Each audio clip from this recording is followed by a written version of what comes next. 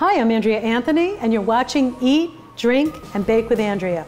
Today I'm doing a roasted red pepper soup. I'm doing cedar plank grilled salmon, and for side dish I'm doing farro with a tahini dressing with a little bit of lemon there. So let's get going.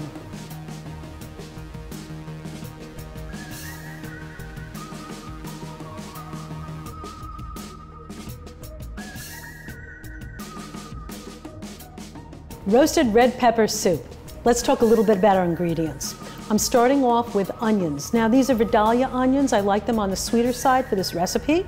And of course we have our red peppers. These are red bell peppers, and we have some fresh basil, a little bit of cream, and of course our chicken stock. We're using a little bit of turbinado sugar to help brown those onions, and butter, a little bit of olive oil, and we're using thyme as well as our herb.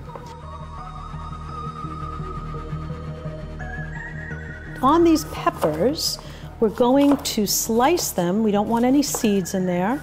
So we're just going to slice the red part. And what's most important is we want to flatten them, because what we're going to do is put them under the broiler and we're roasting. We want to get those skins off. So we're going to cut them like we did, and we're just going to flatten them a little bit. And the reason for that is the flame will be right on top of those peppers, and we want them to cook evenly as best as possible. So you just kind of give them a little bit of a push down on your board, just like so, making them as flat as you can.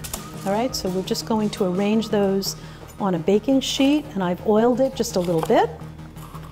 And we're just slicing off that red part and the very bottom.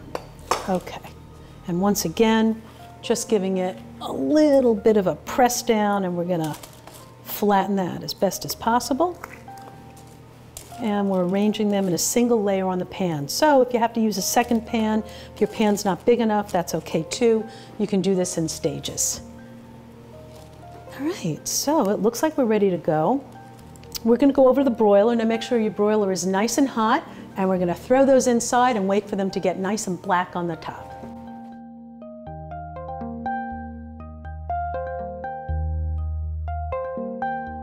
Let's take a peek at our peppers. We want to make sure that they're cooking evenly. Okay, so I'm going to give that a little rotation here, because there are a couple of them that aren't browning as evenly as the other ones. So, you want to check on them halfway through. Just give it a little bit of a spot check, and if you see that they're cooking unevenly, you may want to rotate your pan. They only have a couple more minutes to go, and then we'll be pulling them out. Time to pull our peppers out. See how they're blackened on top? We know they're done. Now they're extremely hot, so we're going to let them sit here for a few minutes to cool down, and then we'll go back to the island. Our peppers broiled, they're nice and charred. Now we're going to put them in a plastic bag. Now what this will do is they will sit for a while, get moist, and it will be easy to get that peel off. So you want to wait till they're somewhat cooled, but not completely, because you sort of need that steam in there a little bit just to loosen the skins on them. So that's what we're doing now. And you can see they're still kind of hot, but that's okay. They're not too hot, not right out of the broiler. So they've sat here for a few minutes. Now we're just going to close our bag, and you're going to let them sit there for about 10-15 minutes, and then the skins will just come off really easily, and we'll go back to our stove and put all our ingredients together.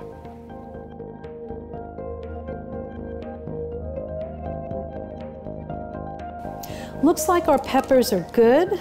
Let's check it out here. Okay, so you'll need a little bowl. Okay, see how easily these come off? We're just gonna peel the black part off. Skins come right out. Now you'll need a little bit of a hand towel next to you, because this does tend to get a little messy. Okay, so you can see, comes right off, and in the bowl it goes. And that was the process of really sweating them in the bag. So they want to be warm so the skins come off easily. Okay, so you can see how nice that is. Again, the charred part just peels right off. All right, so we're going to finish peeling these. We'll get them all in our bowl, and then we'll move over to the stove and we'll put all our ingredients together.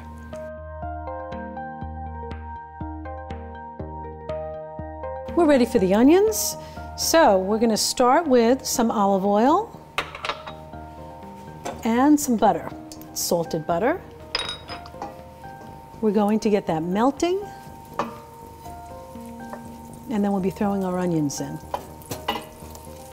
So we have this pan which has been heated, and you can hear it sizzling, getting ready for those onions. All right.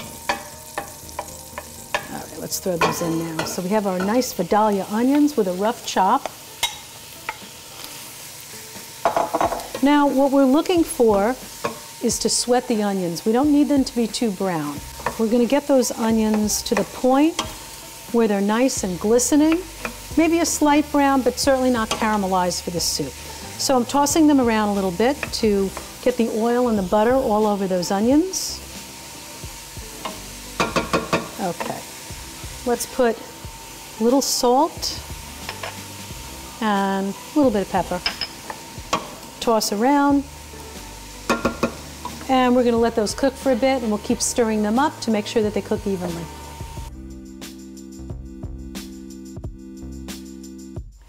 Now we're going to add a little bit of our turbinado sugar, a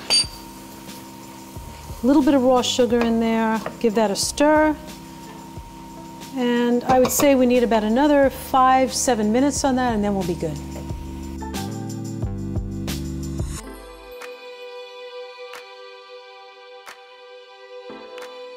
Onions are looking good. Okay, it's time for our peppers. And you know, it's such a simple recipe. There are so few ingredients in this. I love it. And they work so well together. So we have our fire roasted peppers in there with the skins off, our onions, which we're mixing around. Now we're going to throw in our fresh basil. Give that a toss. And of course, our chicken stock. Now you can use vegetable if you like. I prefer chicken stock in this dish, but I know people who are vegetarians that would rather not have chicken stock, so it certainly is okay to switch it out. And our thyme. Okay, give that a mix. We're going to bring the heat up to a boil, then we're going to reduce it to a simmer, and we're going to let it simmer so the flavors combine for about 20 to 25 minutes.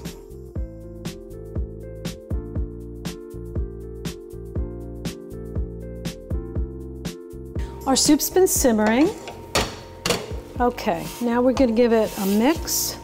Now the last part of this, toward the end of the soup, is to add our heavy cream. Okay, and we're going to stir that up.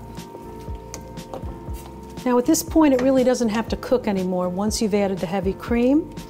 We will adjust for salt and pepper at the end, but what we're going to do now is we're going to take it off the flame, and we're going to bring the heat down just a little bit so we can blend it.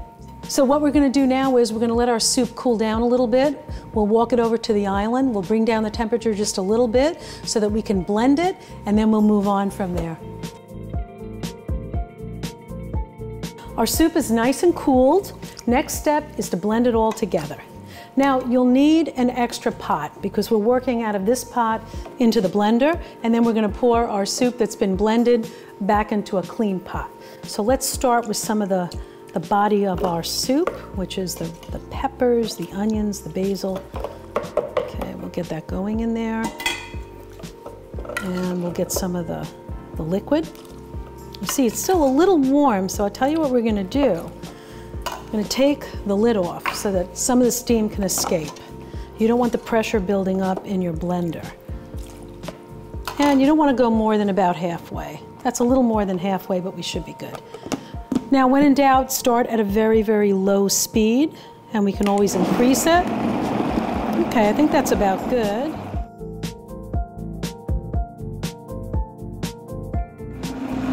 Okay, let's give it a, yeah, we're looking good. So into the pot it goes.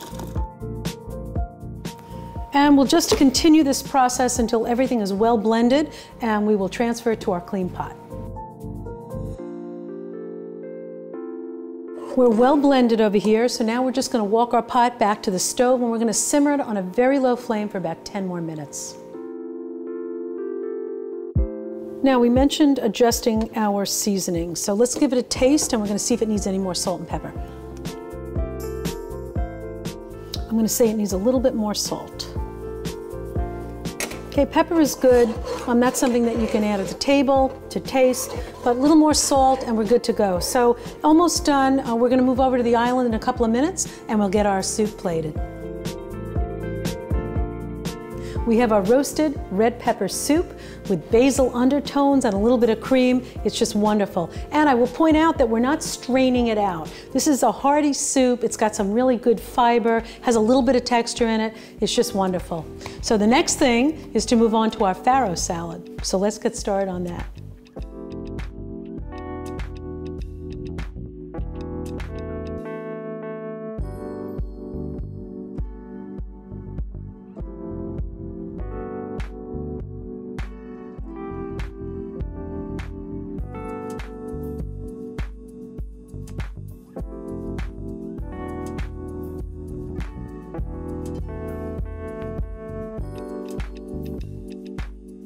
Our side dish today is our nutty tasting farro. Now, farro's become very popular, but it's by no means new. It's an ancient grain from northern Italy, and it's just wonderful. It has a great nutty flavor and a great texture. So we're going to use that in our recipe today. Let me talk a little bit about the ingredients, though. We have the salad component, and we also have our dressing. So, beginning with our dressing, we're going to use one of my favorite products. Now, it's a lemon tahini dressing. This is called, it's actually organic seed and mill tahini. Now, let me show you this tahini, and I'm going to tell you why it's my favorite. Look at that consistency. It's perfect for sauces, for recipes like this, for dressings. I absolutely love it, and the flavor is wonderful. I use it in a lot of my cooking that requires tahini. So we're using that, and our tahini dressing starts, of course, with our tahini. It has some fresh garlic in it. We're using a light oil. Now, in this case, I'm using some avocado oil, but you can use sunflower oil. You can even use macadamia oil, anything that doesn't really impart much flavor. We're using a little bit of salt, no pepper in this, fresh lemon juice, and a little bit of water for consistency. That's our dressing part of it. Now, the salad itself is our farro. We have a little bit of chopped arugula. That's to add a little peppery flavor to it. And for texture, we have some zucchini, which is chopped. We also have fresh basil, parsley, salt and pepper, and we're finishing it off with Cola Vita lemon-infused olive oil. It makes this dish. We put it in the very end, and it just makes the dish perfect. And we finish also with a little bit of hot pepper. So those are our ingredients. Let's start with our dressing. We're going to add our tahini, okay, to our bowl. I mean, it's so simple, very few ingredients here. Our garlic, oil, just a little bit of salt, and we have a little bit of lemon juice and a little bit of water. Okay, so we're just going to mix that up, and we're going to let that sit for a while. All of those flavors are going to mesh nicely. They're going to blend and marinate into each other. So you give it a good stir until it combines. So this is the consistency we're looking at. See how it's nice and creamy? That's what we're looking for in this dressing. It's very simple. Okay, let's let that sit. We're going to let the flavors combine a little bit. Now the next step is to get the farro going. So we're going to move over to the stove. We have some water boiling right now, and we're going to throw our farro in. We're at a rapid boil right now. So we're going to add our farro. Give it a stir. We're going to bring it up to a boil and then down to a simmer, and we're going to let it simmer until the farro is nice and tender. Our farro's been cooking. Now let's just give it a little taste and see where we are here. Okay, we're good. It's a chewy grain, and it's not like rice. It doesn't absorb all the water. So you can see there's more water left in the pan.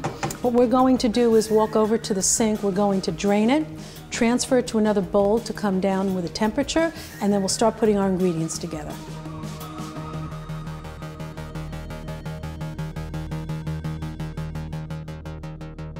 Our farro has been at room temperature. Okay, so we're looking good. It's a little warm, which is fine because this salad is served warm. So let's begin. I think we're gonna start, let's start with this. We're gonna put our zucchini in, and that's a nice dice. Mix that up. And now for the chopped arugula. Once again, the arugula adds a little peppery flavor to it. So you have that nutty taste of the farro, you have the crunch of the zucchini, and a little bit of a peppery taste from the arugula. So mix all that together.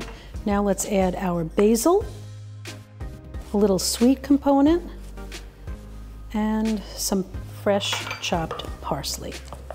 Okay, let's toss that all up.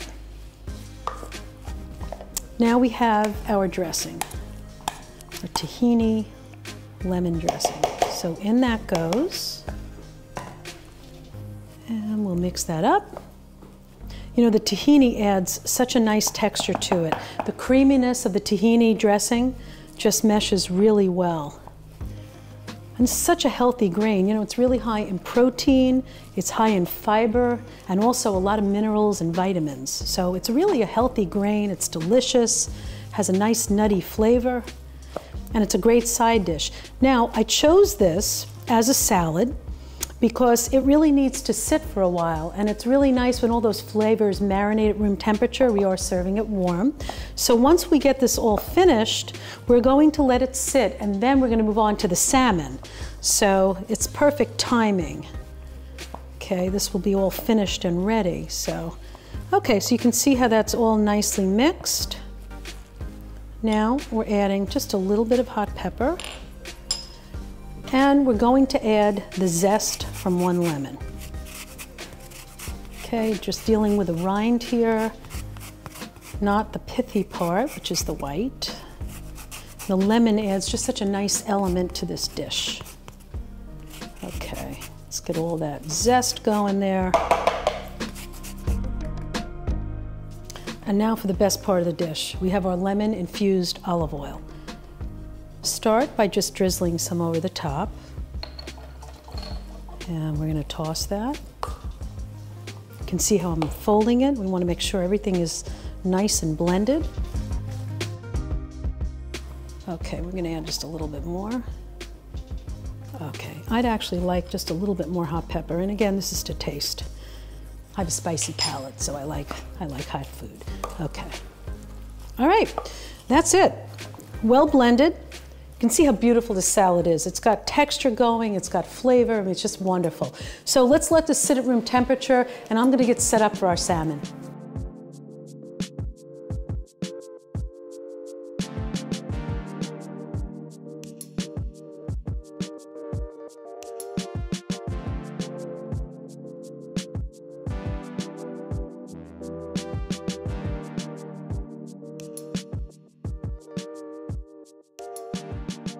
Today's main course is our cedar plank grilled salmon. So we have our salmon here, and what we're going to do is we're going to rub it with a little bit of olive oil, and we have our dry rub. Now our dry rub is basically onions, spices, a little garlic, and of course our dill, and a little bit of lemon.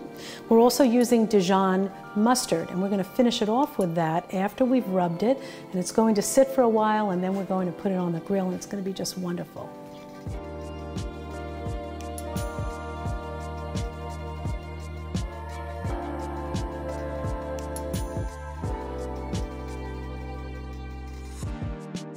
Before we start our dry rub, let's just talk a little bit about the cedar plank.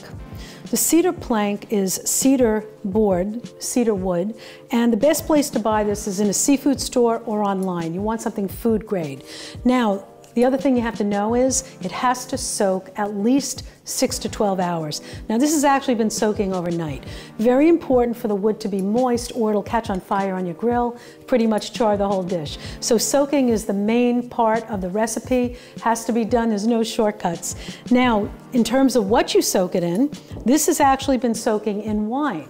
I have a Chardonnay in there and it's been soaking, actually I soaked overnight, so if you have that kind of time, it works out really well. And what happens is the infusion of the wine into the board imparts a nice flavor to the fish.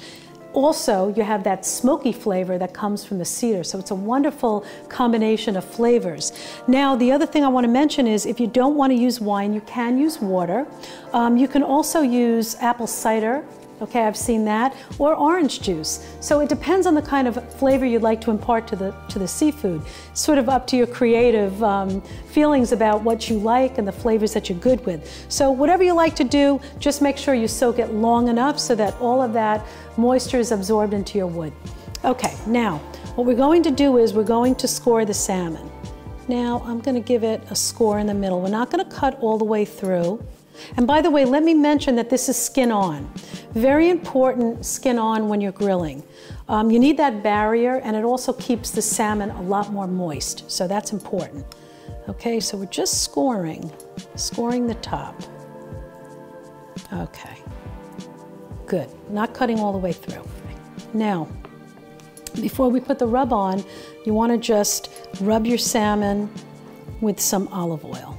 Okay, so kind of just go all the way around that, and you're just going to give it a coating of olive oil, okay?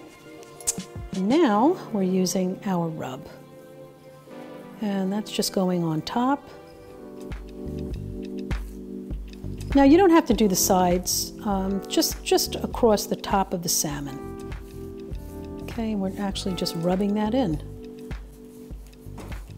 And it's adhering nicely.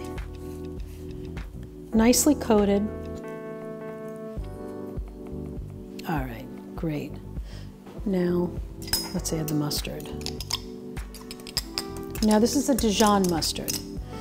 And it not only adds flavor, but it adds some moisture. Okay, so very carefully, you want to rub that right on top. Now by scoring it, we're also allowing some of that flavor to move into the salmon. And it will help you when you're ready to cut the salmon. Okay, because this is going on our grill hole. All right, so we have our mustard, and we have our dry rub on there, and we're looking good. Next step, we're popping this in the refrigerator for 20 to 30 minutes, no more. Okay, so let's get that in there, and then in the meantime, we'll get our grill going. Step one, we're putting our plank right on the grill. Now we're going to close that up a little bit, and we're looking at a medium flame, low to medium, about 350.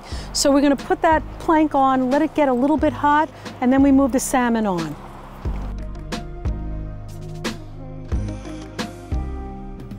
We've had our cedar plank on for a couple of minutes, and now it's time for the salmon. So something I want to point out, we're putting skin side down, and we're just putting that right on to the plank board. You want to close your grill. Now, because you're dealing with a flame, you sort of have to sit with it a little bit. You want to monitor, if you have a temperature gauge, monitor your temperature. Now, we opened it up, the temperature dropped a bit, so I'm going to make that a little higher, and it might go too high. So you sort of have to sit with it and make sure your temperature stays at an even low to medium flame, and you might have to play with it a little bit. So we're going to let that sit a little bit. We'll let the temperature come up, and we'll be checking our salmon along the way. So we've closed our grill. The temperature dropped a bit, okay, so we're just going to let that come up, which will happen because our top is closed. We need to sit with a little bit. You want to keep an eye on that temp if you have one. If not, keep an eye on your flame. It will fluctuate based upon the weather. It could be a little windy. Flames are very inconsistent, so you sort of have to sit with this one and keep an eye on your salmon. But we have a good 10 minutes that we can let it start cooking. So we'll check back with that in around 10 minutes. Okay, so we see we have a little too hot, little flame going on there. Have some water with you, and if that happens, just give it a couple of drops. A couple of drops on the cedar plank. Okay, so you see it's not a problem where the fish is because there's enough moisture there, but you got a little flame going here, a little too high. So we just drop a little bit of water on it. Just drop the water on the plank, not the fire. Let's give a little look here and see how we're doing. Now, if you take a knife and you just kind of pull the fish aside, I can see that it's still red on the inside, very fleshy. It's not done yet. It's starting to cook nicely, but we have some more time, and we need to put the lid back on and let it go a little bit longer. Okay, I think we're looking good.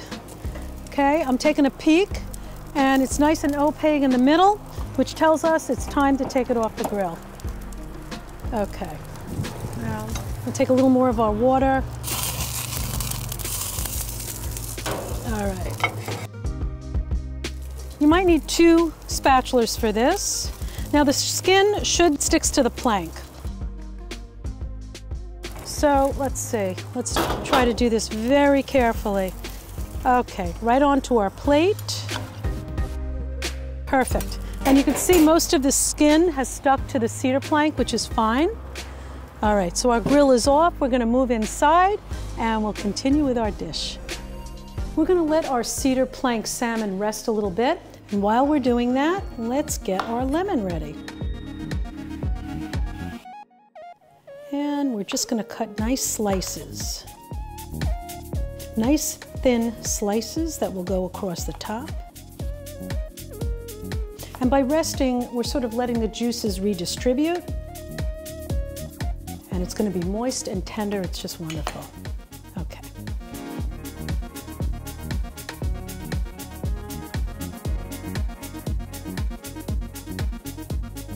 And there we have it. We have our dill lemon rub, which was our dry rub, and we had our Dijon mustard, our cedar plank, we grilled it, and it's ready to go. Perfectly done, nice and moist.